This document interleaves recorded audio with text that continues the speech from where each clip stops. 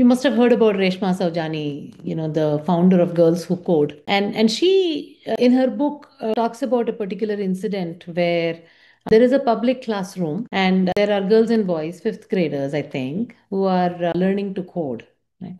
And she makes an interesting observation that the boys are asking a lot more questions than the girls are. And when the boys are asking questions, and the teacher approaches them, boys usually show, okay, this is what I tried, this is where I'm stuck, can you help me? And then many times she found that the girls have a blank screen and they just say, I don't know, can you please help me? And the teacher got curious that how come such smart girls don't have anything to show for their work? But interestingly, she does Control Z to undo to see what happened in the screen before she got there.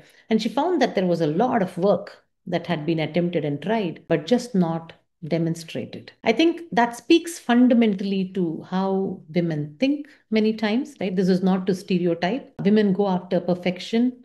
And when there is a challenge in terms of the solution being not right or the answer not being fully baked, chances are that women won't be the first ones in the room to raise their hand and start to talk about it, right? We need to be absolutely sure before we have that conversation. So, what I think what's exciting is AI gives you those guardrails, right? So accessible. Gen AI, ChatGPT, Claude, all these things make knowledge so accessible that it is very easy to take control of the situation. And if expertise is what you desire before you will speak up, you can very quickly build that expertise.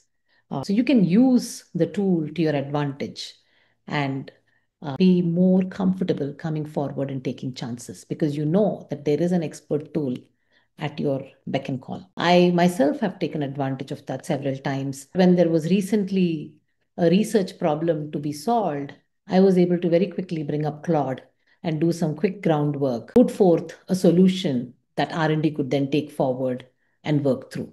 Right? So I think AI, Gen AI, and the tools attached today have made knowledge really accessible and allow for experimentation and gaining knowledge that I hope it'll give us all the confidence to do more, right? To raise our hands more compared to what we did before.